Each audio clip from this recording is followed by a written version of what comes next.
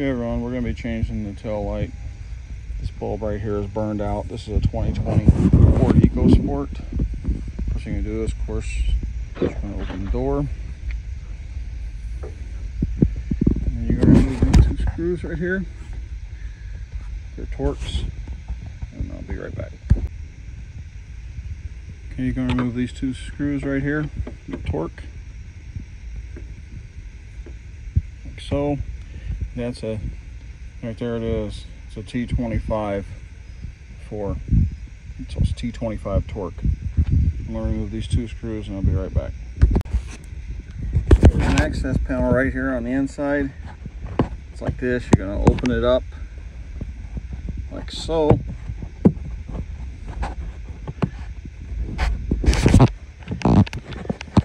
Back here. I'm going to remove this long, this is like a nut. You can see it right here. You're going to remove this. You're going to remove this and pull this out, but it's right inside this pocket in here. Inside, you'll feel it. Once you get inside that pocket and you remove this, see it right here? That actually goes right here. That's the piece right there that actually locks it in from the inside. Once you move that, you just stick your hand there and just push out and it'll pull right out. Next step, you're going to remove this wiring harness right here, and then you got to take it apart to get to the bulbs. You can't really see it in the light here. There's 4 Phillips head screws, one right there, one back there, and one there. Take those 4 Phillips head screws off, and then you're just going to break this seal. You're going to lift this up like so. And there's your bulbs. That's your brake. And then here's your turn signal. We're going to change that bulb right there. Okay, there's the burned out bulb. I can't get it to focus, but that's a burned out bulb. There's a new bulb installed, the new brake light. And this is the bulb for these. The brake light is 7443 in the Sylvania. That's the brake light bulb. Now we're going to put this back on. Make sure you keep that gasket. Make sure that gasket gets back in place. And you're going to be putting this right back on here. Hang on one second. As you can see, I tucked that gasket back in. That gasket gets tucked in all the way around. So you got to make sure you tuck that gasket back in. We're going to go ahead and put this back on. Like so. Push it down and we'll put the 4 Phillips head screws in. One here, one on the back side, and then the other side. But I'm going to put these screws in real quick and I'll be right back. All right, there it is back on. There's the 4 screws. One there, one there, one there. Let's see, one there, and one there, the back there. But you gotta, they have it sealed now to where you don't have a bunch of wires where they can get corroded stuff. It's a pain. It takes a little bit longer to change the bulb now, but it's a lot better. The bulbs, the wires won't get as corroded and everything. Won't have as many problems. We're gonna go put it back on the vehicle now. Okay. We're gonna plug the wiring harness back into here. I'm gonna plug that in real quick.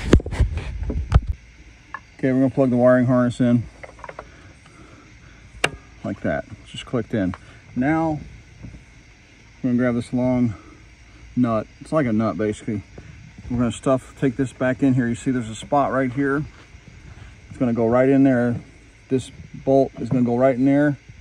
And then this clips, you see this little right here? That actually slides into that. So we're gonna slide it in like this. We're gonna try. There. All right, now I'm gonna reach around inside. Keep over here. Reach around inside here. And I gotta put that back on. No, that's all right. Just, there it is. I feel it right now. Now I'm gonna put this long nut back on. I'm gonna tighten it up.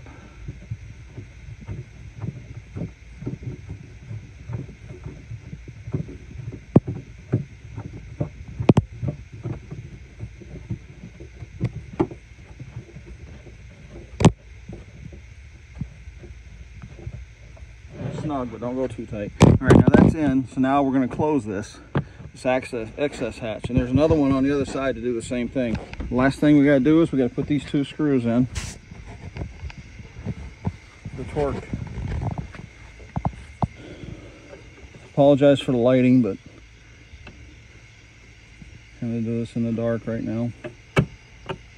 Let's push it over, just make sure you get it lined up before you do it.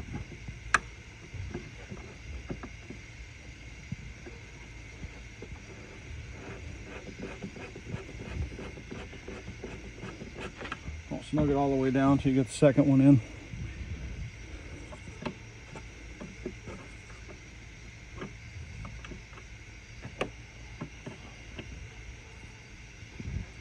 You have to kind of push in on it to get it.